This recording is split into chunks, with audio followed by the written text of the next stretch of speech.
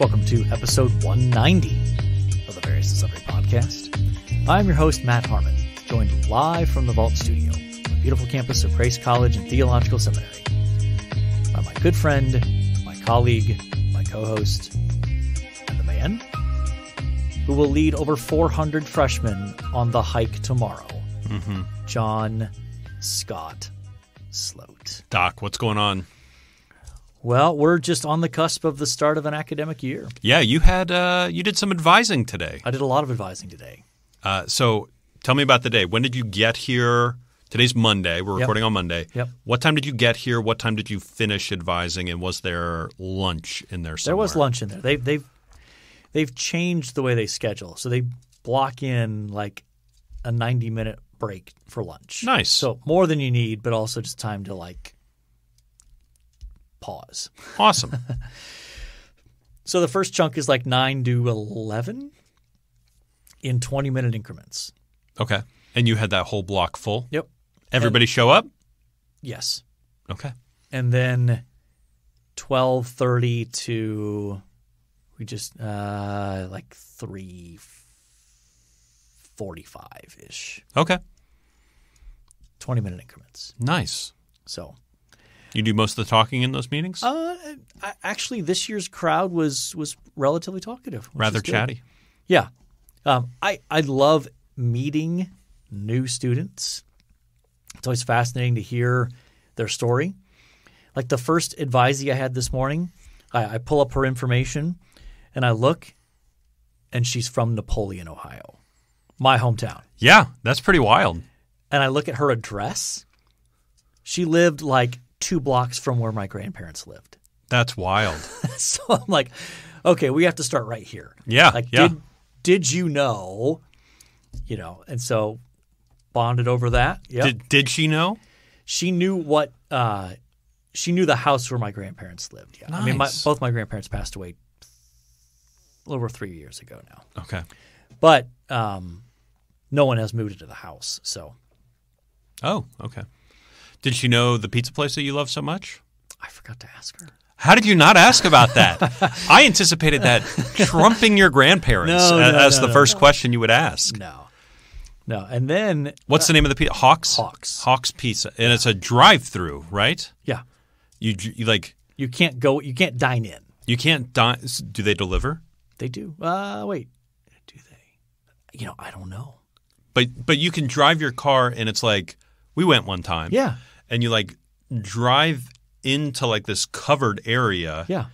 And you call in a pizza ahead of time and they bring it out to your car. Yeah. Load you up, and then you just drive out the other side. Correct. Kind of like you're getting. I'm trying to think of a. I mean, it's a drive-through, but you drive through the building. Through the building, yes. Not like a window. Yeah. So maybe. So it's kind of like if you go to get your car serviced at like the dealership, like at the Honda dealership, you and I both use. Yeah, similar. Yeah, like there's like a garage door bay that you pull into, and then they come up to you and, you know, they ask if you've ordered, and, you know, they have other stuff besides pizza there. So it's like a pizza drive-through / like convenience store. Like you can buy beverages and other things there as well, as opposed to having ordered pizza. So interesting. Yeah. So anyway. I can't believe you didn't ask about this. That's the most bewildering message I've ever heard. Yeah, I know this. Well, this is – you talk about this pizza place. I do. It's great. Not often, but when Napoleon comes up, the pizza place is usually right there with it. Yeah.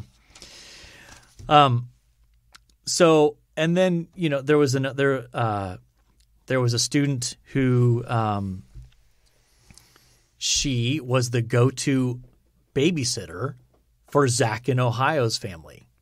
Oh, really? Yeah, so she's from his church, and she was Zach and Sarah's go-to babysitter for like many years now. Okay. So that poor girl. Yeah. And then I told you about this. I met with a student who is at Joel in Ohio's church. I don't know if Joel's a listener. I don't know either. He's probably reading a book. Probably. Yeah. Probably. But so it's fun to have those built-in pre-existing connections. 100%. Oh, yeah, that's great. I know your pastor. Your pastor lived in my basement. Well, and you want to know what? That's one of the benefits of being in an institution for a long time. Yes. You begin to see some of those students come through again. Yep. Their recommendation, their kids, their parishioners pop on through, and that's really kind of fun and exciting. Yeah, absolutely. And tomorrow, we should probably tell students about our listeners about the hike. They may not be familiar with what the hike is here at Grace. Yeah, so the hike is a tradition. I think we're in like 17 or 18 years of the hike. This is the start of my 18th year. But I also wasn't that involved with undergrads my first few years. I was all on the seminary side. So my first year at Grace was the first hike. So fall of 2006 was the first hike. Okay, so my entire tenure here. That's right. It came with you. I had nothing to do with the institution. But basically what it is tomorrow is we take all the first-year students, put them in the same color T-shirt, and they break up into, I think, 30 different teams. Mm-hmm. And they basically the end goal is to win a boat race on the lake. Not just any boat, though. It's one made of cardboard that they build. And duct tape. Don't forget the duct tape. They need duct tape as well as a few other items, milk jugs, pool noodles, things like that. Things to actually, make it buoyant. Mm-hmm. And so they do a good – so they have to build that boat, but then they do a scavenger hunt around campus, gaining clues, and for each clue they get right, they get a certain amount of money, and they can use that at the store to buy boating materials. Okay. So, we have them do that. Okay. So that's tomorrow. And I oversees a strong word. I am like the figurehead for it. So I give the rules in the morning. If there's a rules dispute, I get to make the decision on it. I wear a funny hat all day. And it's supposed to be the hottest week of the year. It's supposed to be hot tomorrow. Disgustingly hot, yeah. And it's not that the temperature's that high. It's more the humidity is that high. Mm-hmm.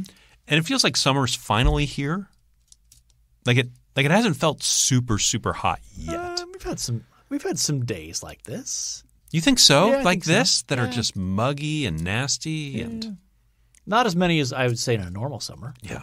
But anyway, that's tomorrow. It's going to be hot. We're going to be preaching hydration. Yeah. It's important. Yep. But it's a long day. Usually a good day. As long as it doesn't, rain or anything, which should be fine. Yeah. Well, if you'd like to contact the show and ask John questions about the hike, you can find us on X/Twitter at VNSPod. You can email the show, variousandsundarypodcast@gmail.com. Find us on Facebook and on YouTube. And we would love for you to leave a 5-star rating and a review on whatever platform you use to access the show. Particularly Apple Podcast. Yes, in particular, yes. All right, John, let's talk some sports. Sure. NFL preseason ramping up. Yep. Have you watched your beloved Jets, Jets? No, they haven't been on TV in my area, so I haven't watched them. I've seen some highlights, seen some clips. Aaron Rodgers has not played, though. No, he's playing this Saturday, though, against the Giants. All right. Which, there's a little something there, right? They want to stick it to the Giants a little bit with their new toy. Yeah. But they signed Dalvin Cook. We signed Dalvin Cook this last week. He did not appear in Hard Knocks on Tuesday like we thought maybe he would. But, they signed Dalvin Cook. Zach Wilson is completing short passes in the preseason. Your favorite Mormon. Which, feels radically different from the past Mormon inability to complete short passes. So that's new in the preseason. We beat the Panthers last week pretty handily. Oh, that was 2 weeks ago. I'm not even sure if we beat the Buccaneers. Scores are irrelevant in the preseason, especially now. But virtually no starters played. Yeah. Virtually no starters played. Yeah. I mean, other teams, though, in the second game have played starters more than the Jets have been playing. Yeah. And the Jets are playing some starters in the third game. Okay. So, yeah, I mean, the Texans played C.J. Stroud the entire first half of the second. That makes sense to me. He's a rookie trying to get him reps. Makes a lot of sense. Same thing with Bryce Young. I did not understand why the Texans, in the first preseason game, they played C.J. Stroud 2 series. Play him for the first half. Play him for the first half. He needs the reps. Yep. And once he got some reps, he actually looked decent. You know, like you could tell he got comfortable a little bit. So let me ask you this. Of the Ohio State quarterbacks in the league right now, who's your favorite? Justin Fields. Justin Fields still. Okay. Yeah. Okay. I think there's a possibility that the Bears are good? That he has a big year. Really? That he takes the step from being a guy that you're like, yeah, to like he's a legit, that he becomes a legit top 10 NFL quarterback. Wow. They finally got him a weapon, DJ Moore. Okay. Got him from Carolina as part of the trade for the number 1 pick. And in the preseason game, most recent preseason game, Justin Fields had 2 touchdown passes. Okay. I think in neither of them did the ball travel in the air more than 10 yards. One was a dump off to a running back who scored from like 40 yards out. The other was a wide receiver screen to DJ Moore that he took to the house from like 50 yards out. So it's not just Justin Fields making plays out there. Yes. And I think they will figure out how to use his legs without exposing him to unnecessary punishment. Without being destroyed. Yeah. So I think he could have a big year. So, anyway, I have been paying more attention to the college football side of things, as I'm wont to do. Yeah. And Ohio State has still not named their starting quarterback. So who do they have? Like, who are the 2 guys are Kyle McCord and Devin Brown. Okay. Kyle McCord was the backup last year. Okay. He is a 5-star recruit. This will be his 3rd year in the program. The redshirt year in there? Okay. Yep. And so he was also Marvin Harrison Jr.'s high school quarterback. Oh, wow. So going into the season, in the offseason, everybody thought he's the guy. Is he, after the season, is he eligible for the draft? Even though he redshirted? He would be. Okay. Because it's just 3 years removed from high school, regardless of redshirting. Okay. It's just 3 years removed. Okay. But the story of training camp for Ohio State and even the summer workouts was Devin Brown, who's a year behind him, 4-star recruit, came in and started lighting it up. And Ryan Day just announced the expectation was that Ohio State would name their starter today, this Monday, because it's 2 weeks now before the first game. You think you want to get your starter as many reps as possible in practice and have made your decision. He came out today and said, I'm not ready to name a starter. It's too close. Wow. So it could continue into the first game or 2, I think. So when's the first game of college football? Like, when does college football in earnest start? The real start is Labor Day weekend. So September 2nd is when Ohio State kicks off. That weekend is the first real – like, there's some games this upcoming weekend, but it's called Week 0. So there's like 8 games.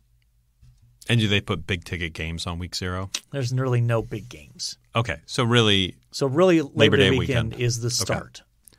Then the week after that, I think is the NFL start. NFL starts in earnest. Yeah. Well, the Thursday was the first game. Sure. Yeah. So, yeah, it'll be interesting. The fact that Devin Brown has been able to compete and basically make it even, he's more athletic. The knock has been, is he able to throw the ball as well as Kyle McCord. And apparently he's made it close enough that the coaches are not ready to decide. Wow. So, anything you want to hear from Hard Knocks? Okay. I know we're running over. I'll give you up to 3 minutes. Up to 3 minutes? Yes. Whoa. Go. Will McDonald from Iowa State. They followed him around and he got piercings on camera. It looked horrifying. Like eyebrow piercings. Unattractive. That's sensitive skin too. Yeah. He said I am doing everything I can to not cry on camera. But he's a weird guy. Like he's a quirky dude. Okay. Quinnen Williams. Are you familiar with Quinnen Williams? No. So he's our nose tackle. Just got a big contract. Against the Carolina Panthers defense in like combined practices, he claimed to have 10 sacks during the practice. Okay. And they have him and Aaron Rodgers counting up the number of sacks. He claimed to have 10 sacks. So we're rooting for a big season from Quinnen Williams. Okay.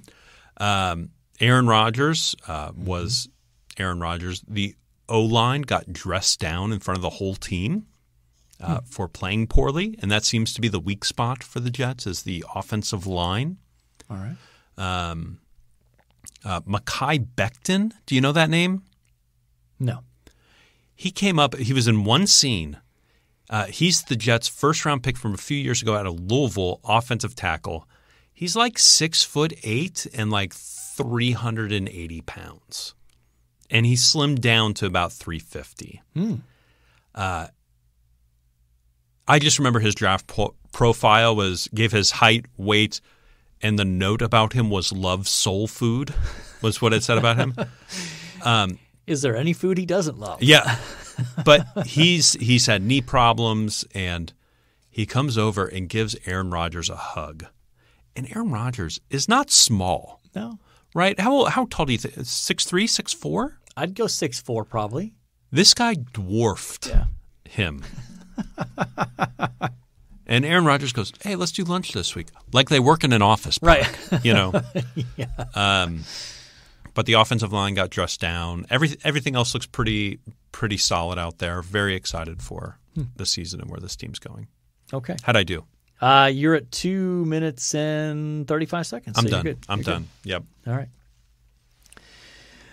All right. So, John, our topic for today is we're going to talk about spiritual mentors.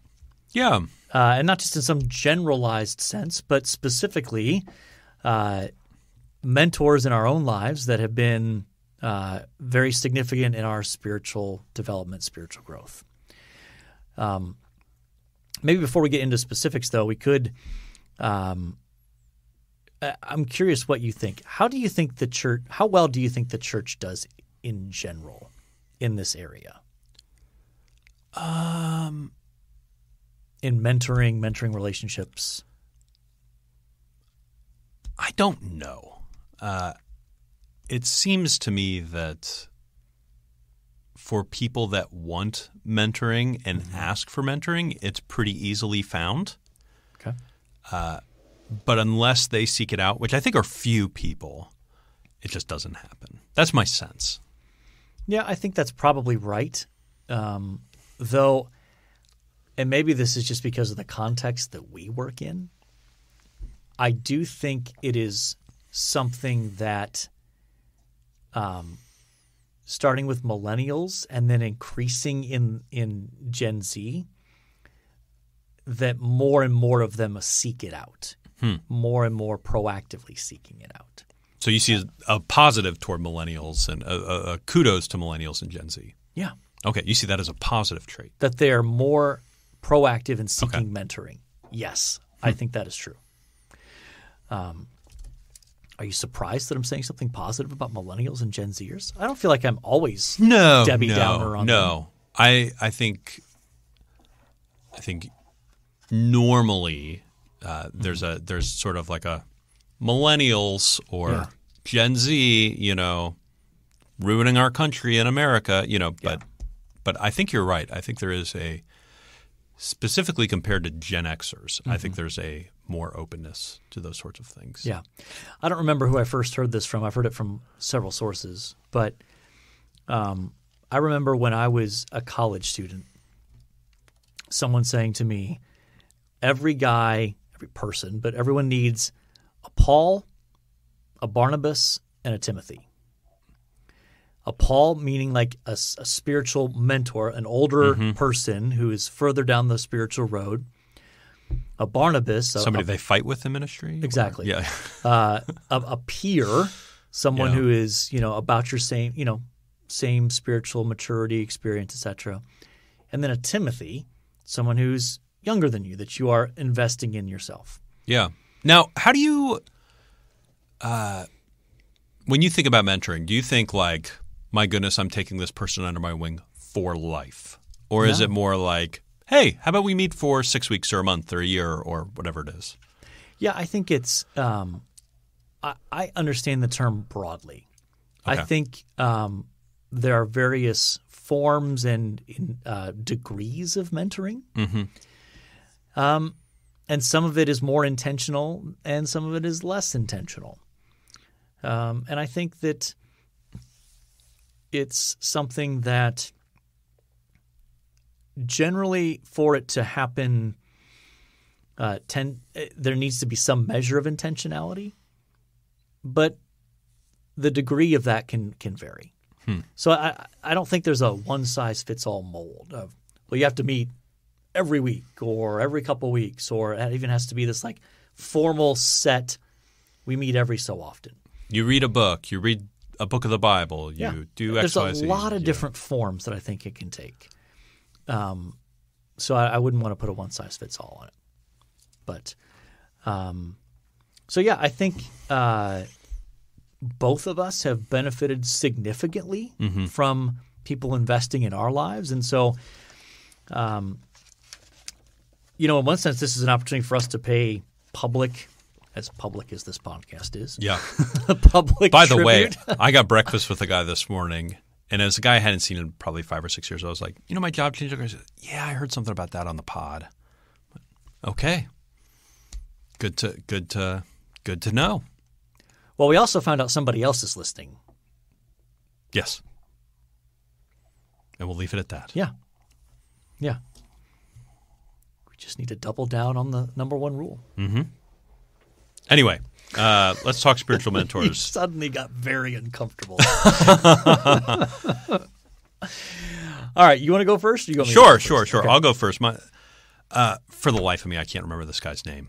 Isn't that sad? Well, yeah. I mean, I saw you listed them out, and I had a chuckle of it's listed as guy in Chattanooga. Yes. Like it's just some random dude. So I cannot remember this guy's name for the life of me. And I am struggling to even remember how I got connected with him, but it was through my youth group at church. They had put basically aged group guys with a youth leader of some kind. And me and another friend and maybe one other guy got paired with this guy, probably in his early 30s, had a couple of young kids, and he wore a suit, like he was a businessman, and he would take us to Dairy Queen every Wednesday night for probably a year, and would buy us blizzards, which we appreciated. Who doesn't love a good blizzard? And I just remember talking about life, spiritual life, testimonies, all so these how things. old were you at this point? Like junior high, you said? 13, 14? Yeah, 13, 14 years old. Late junior high, maybe. Yeah, that'd be junior high. Yeah. Not quite high school. And I remember I was a counselor at our church's camp, and I had his son in my cabin. When we moved away, he and his wife threw our family a party. It kills me that I can't remember this guy's name. But I just remember and I can't tell you anything specifically that he taught me or engaged with me about. But I just remember him spending time with me and talking about spiritual things. That's mostly what I remember. Yeah. Okay. Shout out to Guy in Chattanooga. Maybe it'll come to me one day. You could have texted your parents. Maybe they would know. Nah, their memory's far worse than mine. Okay. So I'm going to go with the first one I've got here is a guy named Don Williman. Don Williman. He was the kind of youth pastor at our church my sophomore year in high school, just 1 year. But that 1 year was very transformative in my experience spiritually. It was interesting. He had graduated from college, and he was involved in Campus Crusade Crew. And I didn't know it at the time, but basically he was taking the model of Crew discipleship and using it with me in our youth group. Did you feel hoodwinked when you found that out? No, but I did chuckle when I went off to college and got involved in Crew, and I'm like, no, whoa, come on. This is where you got the secret sauce. Okay. Good play, Don. Yeah. Good play. Well played, sir. But he spent one-on-one time with me, and he also one of the things he did well was getting me some initial experience in doing ministry things, like delegating things to me. Yeah. The first sermon I ever preached was because of him. We went to help at this soup kitchen place, and we get there, and he says to me, "Okay, so there's going to be a service that we're going to do, and you're going to preach." Excuse me? How much lead time did he give you for this? Half hour? Half hour? 45 minutes maybe. My goodness. Yeah. He's like, it only has to be 10 minutes. I'd have been like, you should have given me a week. Yeah. You know what's funny? I still remember the text I preached on. It was Romans 10:9. I still remember that. But he was just really good at connecting with me relationally, teaching me spiritual disciplines, walking through stuff going on in my life. And so grateful for him. He is now a pastor in New England. Pastor in a church he's on the New Hampshire side. They're near Dartmouth. Okay. So that's Ivies. right on the borderline with New Hampshire and Vermont. Okay. They're on the New Hampshire side. Planted a church there. Nice. And he's been there a while. And, that's a hard area to plant a church. Oh, yeah. And God has really blessed it. Yeah, that's wonderful. Very much grateful for Don Williman. Nice. Do you have a name for your next one, John? Yeah. This guy's Jamie Kendrew. Okay. Was my youth pastor when I moved to Pittsburgh. And so my family got involved with this I suppose you call it a church plant, but it was a Willow Creek style church. And they didn't have a youth pastor. And so my parents were ready to leave because they were like, we need something we have 3 boys, we need something for them. Yeah. And they said, we're actually hiring somebody. And so sort of right at the start of my senior year, I think he was hired. So we were there almost a year when we got settled in this church. And he became sort of the youth pastor that I kind of explored call to ministry with. Got, like you were saying, first opportunities to speak, sort of cut teeth in ministry, engaging with people, praying with others, leading others in discipleship sort of movements. And he really gave me a lot of opportunity as well as connecting relationally. We did a lot of different things together, including he was the one that got me into rock climbing when I was in college. Okay. So I would go rock climbing with him 3 times a week. We'd take kids from the youth group up there. It was a lot of fun. And I remember him helping me connect relationally with other people in the youth group, and really anybody, no matter who they were. And that's a skill that I think I've always had, but sharpened in his tutelage at that time. Yeah. So all right. Yeah, Jamie Kendrew. Shout out Jamie Kendrew. All right, so I'm going to go. My next one is a guy named Mike Thacker. Mike Thacker. So when I was at OU in college, he discipled me, and he was an older student, so not quite the traditional undergrad. He was a few years older who had just gotten a late start at college for various reasons. But so he was really good at giving me life advice. So he was discipling me when I was a freshman in college, and I just met with 15 freshmen today, and let's just say there are varying levels of maturity among 18-year-olds. Really? Yeah. No, it's shocking. Yeah, 18-year-old men. Yeah, varying levels. Yeah. Interesting. Hot take. And so, I mean, I can remember specific conversations that Mike had with me. He was very helpful in helping me think through the proper way to relate to young women, even just in terms of thinking about, taking initiative, leading, but being, not overbearing, or even just thinking through knowing why you're spending time with a young woman and not trying to be manipulative or, intentionally blurring lines between friendship and dating and those sorts of things. And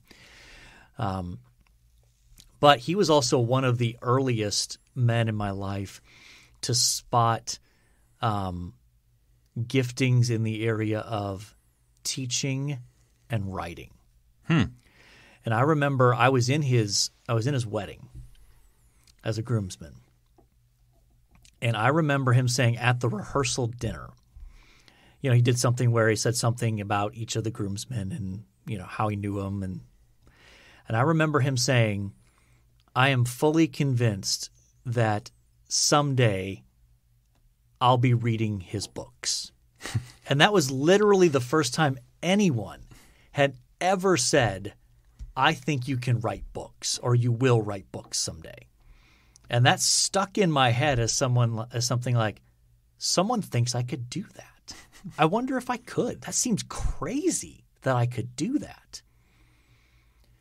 Well, he doesn't have the gift of prophecy. I was about to say.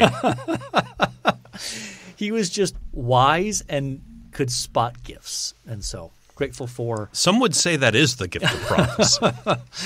Grateful for Mike Thacker. Okay, my next one, actually, and is actually a current Grace D-Min student, Tim Clothier. Yeah. So I got connected with Tim because I got connected with Ken Bickle. So I was in Ken Bickle's scripture interpretation class and enjoyed talking to him and enjoyed engaging with him in class. Yeah. And I had known Tim through a couple of different areas. And I did not know this at the time, but Ken actually came to Tim and goes, hey, you should mentor that guy. I do it myself, but I just don't have the time. And so I met with Tim probably just about weekly for 3 or 4 years through college and then a good chunk of seminary as well. But yeah, it was under Tim that I've got more ministry experience. I was able to preach for the first time. Yeah. Wrote out a sermon series for the church I was in during that time. Was able to teach weekly. He was a youth pastor here in Warsaw. Was able to teach weekly on Wednesday night, like youth group night sort of things, and then taught a junior high Sunday school for I think 2 years. So it was sort of under him that I was able to flesh a lot of those things out and struggle and fail. And I lived with him and his wife for a couple summers as well. And so, yes, Tim was a big part.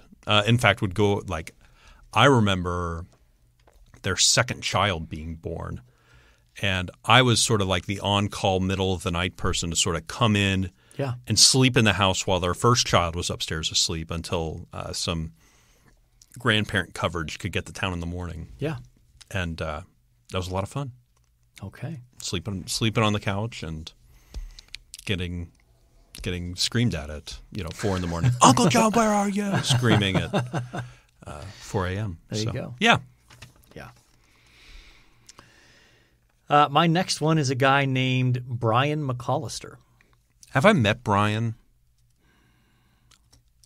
I don't know. Maybe.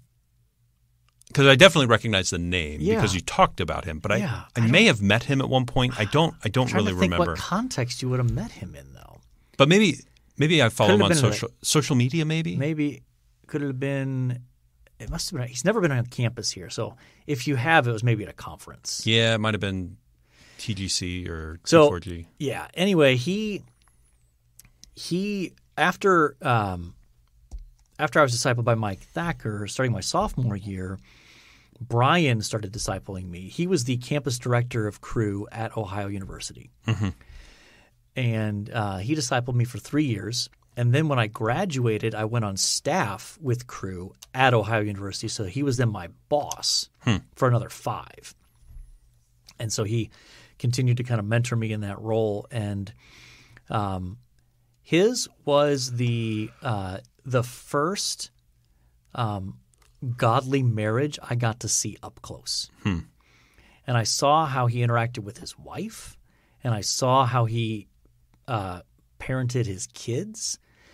And he was the first marriage where I saw a godly husband who led in a way that honored his wife. And his wife is terrific. She is and she's no doormat. She is a very gifted and intelligent and she reminds me a lot of Kate in terms of just like someone that you might think, oh, she's a strong personality. She could be difficult to lead, Not at all. And yet Brian went out of his way to enable her to use her gifts. And Brian he modeled for me that kind of marriage that I wanted. And he modeled ministry for me. What does it look like to live as a man in ministry and the sort of demands on your time and managing that well? And so, grateful for him. He's still a friend to this day, and very much. I might have mentioned him to you. I saw he now lives in the Columbus area. Okay. And so we when Kate and I were in Columbus back in January, we went to hang out with them. And nice. So just a great man. Really appreciate his role in my life. So. My last person. This is going to be awkward. Yes. It is you. I was formerly in your mentor group through all of seminary and a bit after seminary as well. Yeah. And so as I've thought about it, I don't think there is a human that has shaped my thinking around the Bible and around spiritual things more than you have. And that's done through a number of things, through classes, through mentor groups, through, quite frankly, through this podcast, through basement conversations, and a number of other spaces, as well as, sitting in your basement and, all right, let's see how Matt handles this when his kids does X, Y, Z, and just sort of like getting my popcorn out, ready to watch, so that's been a lot of fun to have you be a part of that, and for you and Tim, morphing those relationships into adult friendships has been really good as well.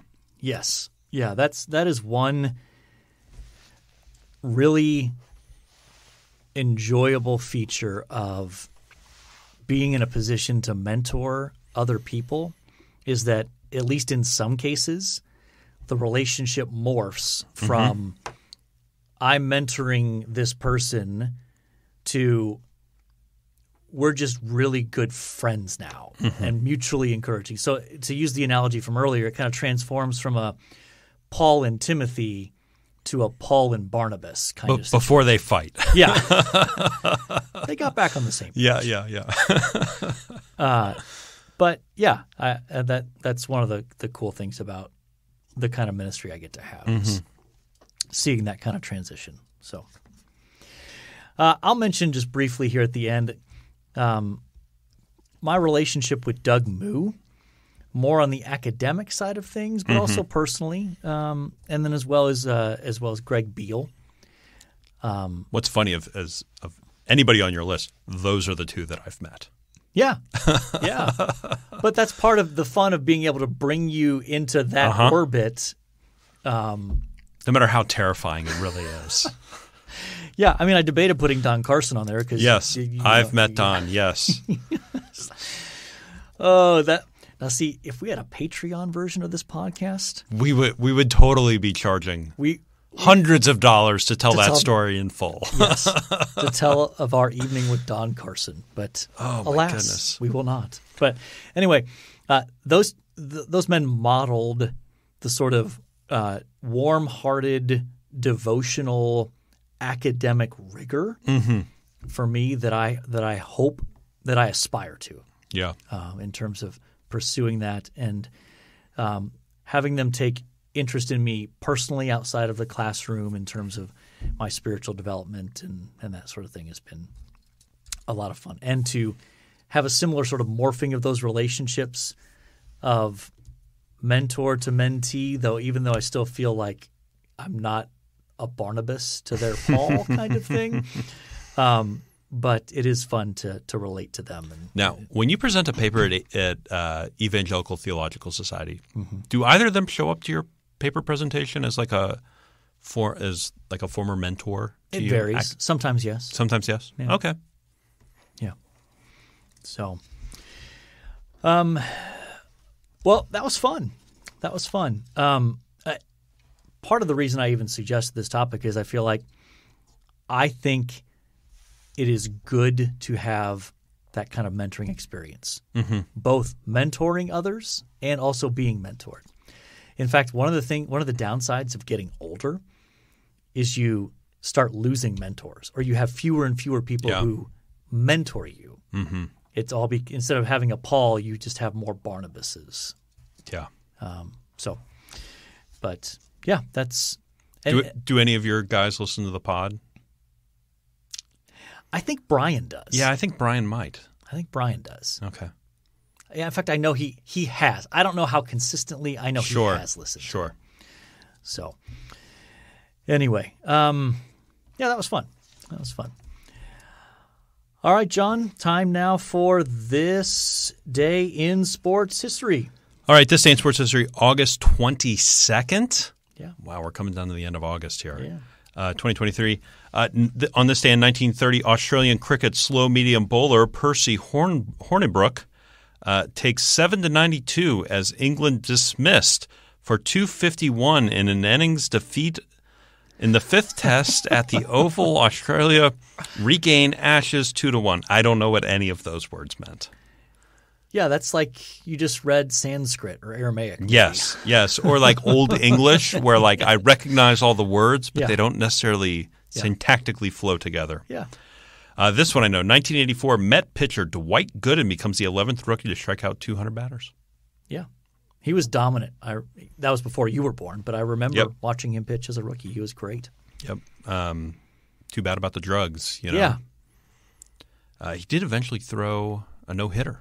He did. Mm-hmm. He did. With, the team that shall not be named. Yes. Okay.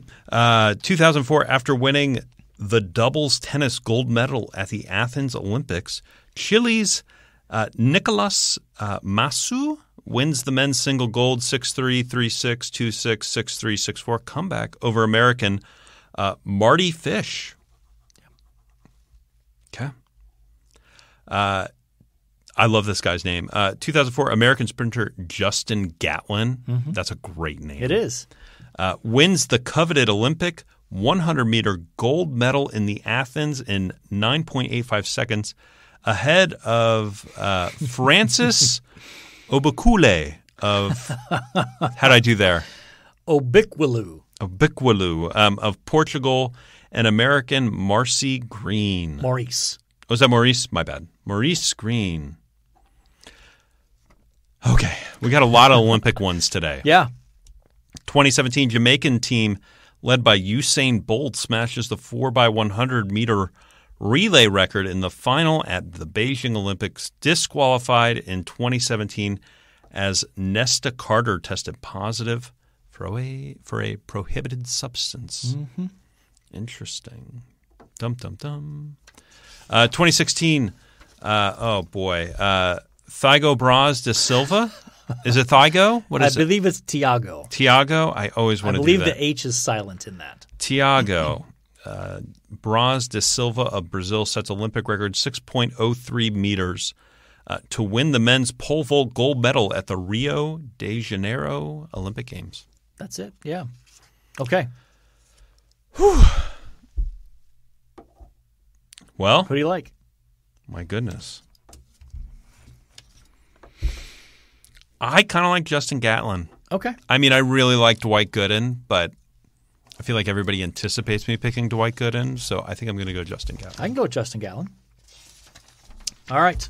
One thing you liked. I'm going with the hike. Okay. By the time this drops, we'll be mid-hike. Yeah. And assuming I upload it on time this evening, we'll be mid-hike tomorrow when this drops. Yes, indeed. So, yes. Thoughts and prayers appreciated. But, yeah, I think this is my 7th or 8th year in a row doing this. At least, isn't it? Because when you came back to be an RD. 2014. Yeah. So starting the 2014-2015 school year, right? Uh-huh. But I didn't do it that school year. You didn't? No, and I don't think I did it the 15-16 school year either. Okay. I think it might have been the next year I did it. All right. But, yep, it's a tradition. Unlike any other. Truly, truly unlike any other. So I'm going to go with I submitted a book manuscript. Okay. Yeah. To whom? To Zondervan. Our friends in the Great White North. Yeah. So it is a book I'm co-authoring with an Old Testament professor at another institution.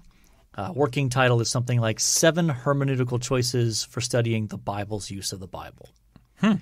So primarily focused – not just New Testament use of Old Testament, but later Old Testament authors using earlier Old Testament scripture. Do you get into Second Temple literature stuff in there as well? Yep. Okay. Yep.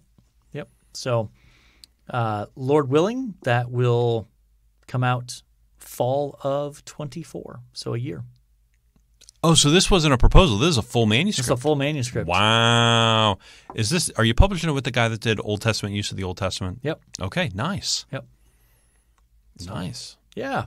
It's always exciting to send that off. Yeah. Now the editors will send it all back, take out all your Oxford commas. Not this one. Not this one? They better not. Well, I remember you got one book back that had all the Oxford commas removed. Ironically, the one published in England. Yes. I wasn't going to name the publisher or the locale of the publisher, but offensive. And they wouldn't. You said please put these back in, and they said no. Yield. That's In fact, I remember I was hosting a Zoom meeting that you were, because this was 2020, that you were to be a part of, and I said, I told all the professors that were in this meeting, Matt will be late. His book manuscript came back, and they took out all his Oxford commas. And all the professors went, we understand. Yeah. Yep. I was not happy about that, but you win some, you lose some.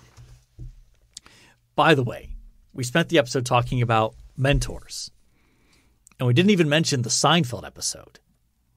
Oh. Where Jerry ends up mentoring Banya. Uh-huh. Is that where they come up with the Ovaltine joke? Well, I think was it? Maybe. Yeah, it could be. And Jerry's dating the woman who is mentored by the woman dating Banya. Yes. And Jerry does he lose respect for her in the midst of all this? Well, he can't understand how could she be mentored by a woman dating Banya because Banya's bad. And then he says, have you seen his act? And then she goes to see his act, and she's like, I got to drop this person. Drop this guy. Yes. So Jordan in Indiana, he and his lovely wife are watching through Seinfeld. I think for the first time. And so almost every week at Life Group, they're like, we watched this episode. It's amazing.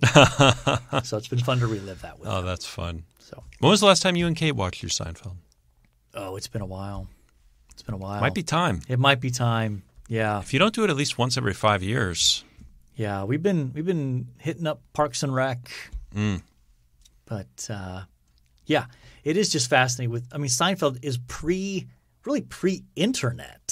or like barely beginning internet age. So no cell phones. No cell phones. They have some car phones in there, but yeah. But throughout the episodes, Andrew and I watched it recently, and I just kind of went like,